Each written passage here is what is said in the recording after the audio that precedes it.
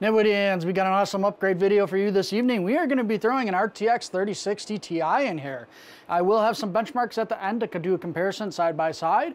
And yeah, we're going to jump right into this upgrade. Go ahead and power down your PC, unplug it, get your side panel off, and then meet me for the upgrade. All right, NVIDIAns, we're going to jump right into this. We got everything off. Like I said in the previous video, we're going to grab these two screws, go ahead and undo these. What's nice is there's a retaining door here. So normally you wouldn't take the screws off first, you'd take the power off and unclip the GPU, but because this door's here, we can keep it here. So we're gonna come and grab our power supply, our 8-pin or 6+2, pop that guy off, then we have to stick our finger in here and get this tab and unlock it, and it's unlocked. Open up our door, reach in, and wiggle and jiggle and our GPU is out. This is the 2060 if you're wondering, it's not the 1650. The 1650 would be a little bit shorter. If you're wondering where that video is, I have another video where we do the 2060 and I take the 1650 out. Go ahead and grab your 3060 Ti and you're gonna bring it on in here, line it up. You should hear a snap. There we go. We're gonna grab our same power cable that we had. It's in the same orientation. If you're wondering if you took the 1650 out here, you are going to have to add the 2+ pins on here. You can't use the 6-pin because this is an 8-pin connector. Go ahead and snap it on home. Close your door in the back.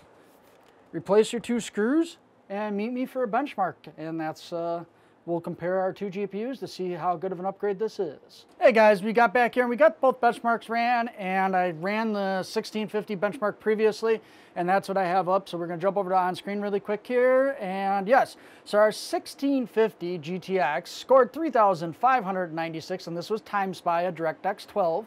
Our first graphics test was 21.46, and our second graphics test was 19.12. Of course, this was done on a 4K monitor. Our RTX 3060 Ti scored 10,299. This would be a very good card if you wanted to do 4K, you know, with minimum settings like medium, high. First graphics test FPS was 73.68, and our second was 62.53. I'm going to say that if you can afford a 3060 Ti and you can get your hands on one, that's going to be the upgrade you want to do in this Acer. This is going to be the minimum that you're going to be very happy with, very detailed graphics, especially if you want to do 4K. If you want to do 4K and you want it to look pretty, this is probably the minimum card you're going to want. Of course, 1440p Ultra, you're going to be sitting in the hundreds and 160 FPS with this card. Unless you do something like Red Dead Redemption, it's going to be a lot lower. Other than that, guys, this was Tech Nitwit Productions. I hope you guys like, comment, and subscribe. Do you have any questions, concerns, comments?